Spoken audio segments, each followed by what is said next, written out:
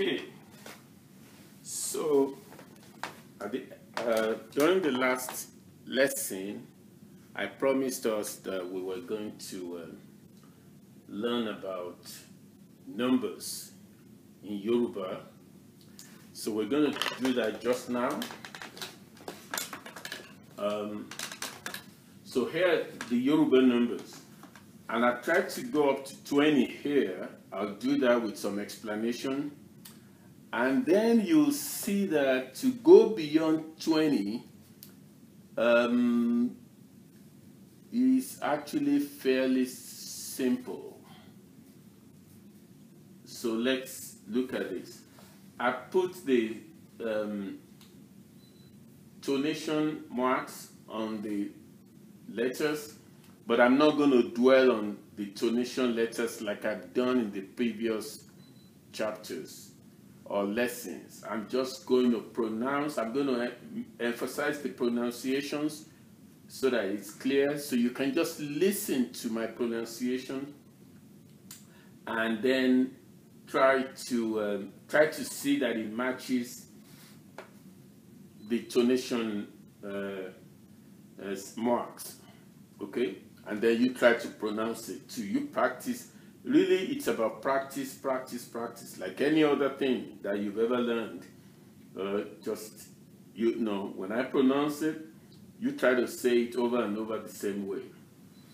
So, 1 is okan, okan, okan, okan, 1. 2 is ag, ag. 3 is eta, eta. 4 is erin, erin. 5 is arun, arun. 6 is efa, efa. Again, notice that in some cases we have the e, like in eta, erin, efa. And in some cases it's a, as in ag, aj. 7 is aj, aj. 6 is efa, efa, aj. 8 is ejo, ejo, o, ejo, ejo, ejo. Just to give you an idea of why tonation matters, this same combination of letters, e, g, o, without the tonation now, I can have that same combination of letters to mean ejo, ejo. Ejo means a case, like if you have a case in court, ejo. But listen to the difference, ejo, ejo. In fact, ejo will be a case where this me tonation will be on the o, and the e will have the middle tone, the re, ejo, re, mi. So it's the reverse. Ejo, mi, re. Ejo is 8. That's mi, re. Whereas ejo, the other thing I said, which is to have it like a case, ejo is re, mi. That would be re. This one without a mark, jo with a mark going up. So it's like the transposing the signs on the two vowels, and you have a totally different meaning. You see? So ejo, this one is ejo, mi, re. Okay, I just thought I would mention that. Esan, 9 is esan, 9, esan. 10, ewa, ewa, ewa. Remember that W is we in our language. Again, like I always said to you, it's all about keeping the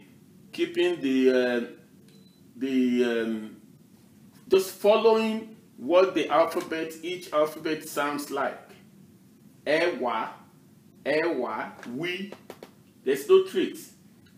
Now, look at this. From 11 to 14, something interesting happens. you go back to 1, 2, 3, and 4, and you add la to the end. So 11 is ọ̀kan, la. 12 is èjì, la. 13 is ẹ̀ta, la. 14 is ẹ̀rin, la. Right? And then 15 starts to a different thing. It's ẹ̀ẹ́dógún. 15 is ẹ̀ẹ́dógún. Now let's jump to 20 because something interesting happens at 20. 20 is ogún. So starting from 15, you start to see the ogún involved. Ogún, ogún, ogún. What's going on? 15 is a special case. It's just called ẹ̀ẹ́dógún. So we make a special case for that. But everything between 16, from 16 to 19, it's very systematic. Ẹ̀rin, dín. Dín is for something to be less by something. So ẹ̀rin dín. So ẹ̀rin, you remember, is 4. So 20, it means 20 is short 4. It's what ẹ̀rin dín lógún means. Because remember that ogún is 20. So ẹ̀rin dín lógún is 20 short 4. Dín is to be short by. Ẹ̀rin is back to this. Then 18 is èjì, which is 2. Dín lógún, again, 20 is short 2. So 19 will be what? Ọ̀kan dín lógún. 17 will be ẹ̀ta dín lógún. So you must remember dín, ẹ̀rin dín lógún, èjì dín lógún. So ogún is 20. So we start doing the subtract. In fact, the rest of the Yoruba numbers into the millions or whatever you want to, however far you want to count it, is very similar to this logic.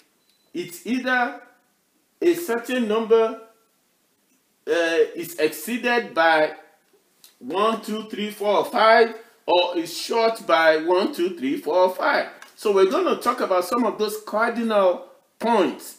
Like, those are the ones you now need to know beyond this. Like 30, 40, 50, 60, 70. Those are the only ones. Once you know that, every other thing becomes dín lógún or lé. Lé is the reverse of dín, is the inverse. Lé, which is me. Lé is to be exceeded by. Dín is to be short by. Lé. So if I want to say 21, it will be ọ̀kan lé lógún. 21 will be ọ̀kan lé lógún. 22 will be èjì lé lógún. So and so on and so forth. So I'm going to leave this like this, let you dwell on it, let you master it.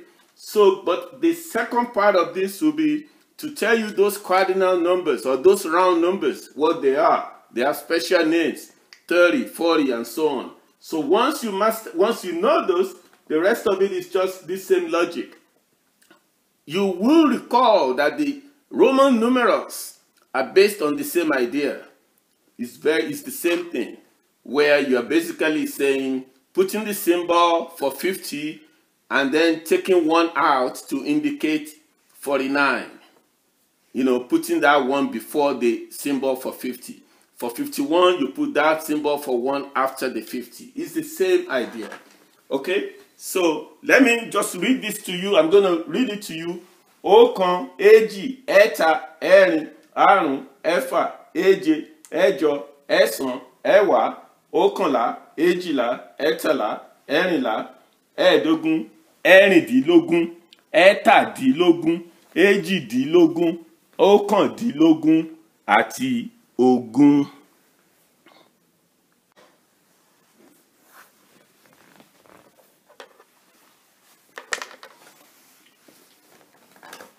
By the way, you will recall that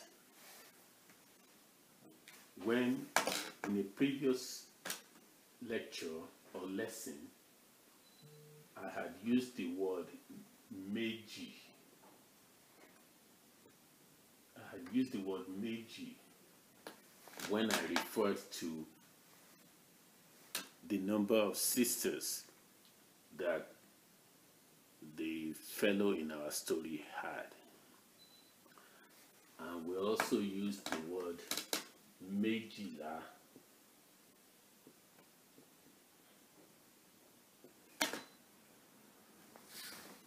in referring to the age of the young boy.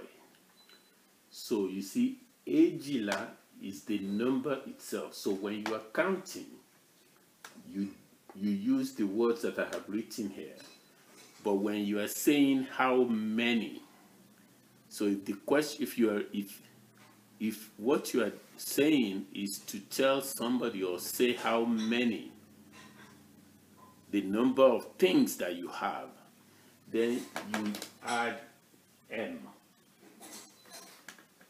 Méjìlá, mẹ́tàlá, mẹ́rìnlá, mẹ́ẹ̀dógún, mẹ́rìndínlógún, mẹ́ta, méjì, mẹ́rin.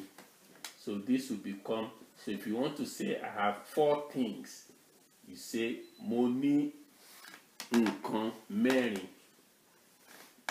Mo ní nǹkan mẹ́rin. The number itself is ẹ̀rin, but the number of things will be mẹ́rin. Okay? So this works for most of it. Méje.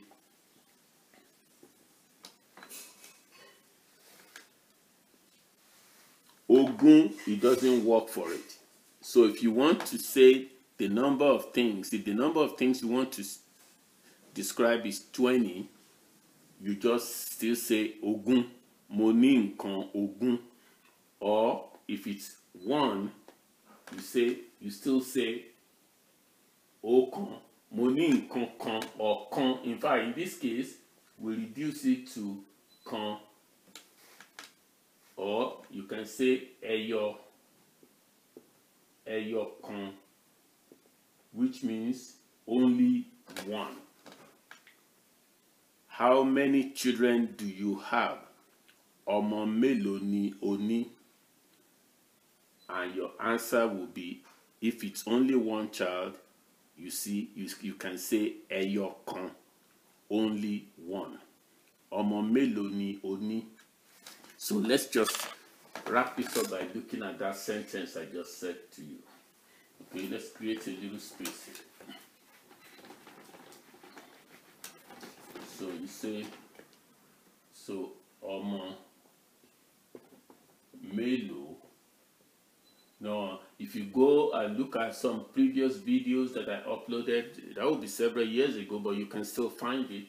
Mélòó is how many. That's how you ask the question of mélòó.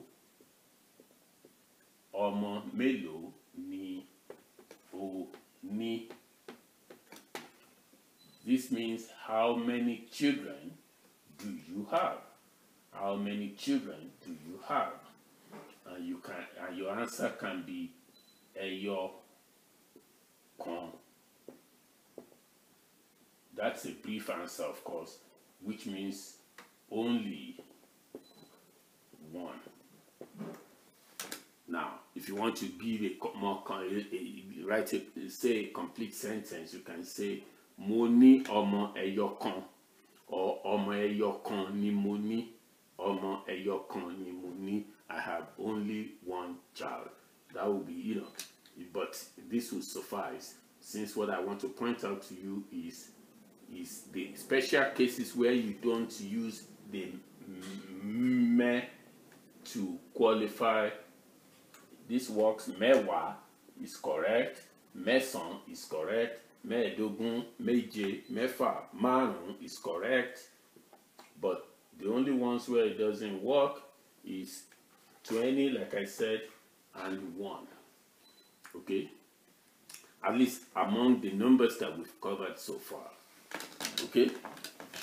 All right, keep that in mind.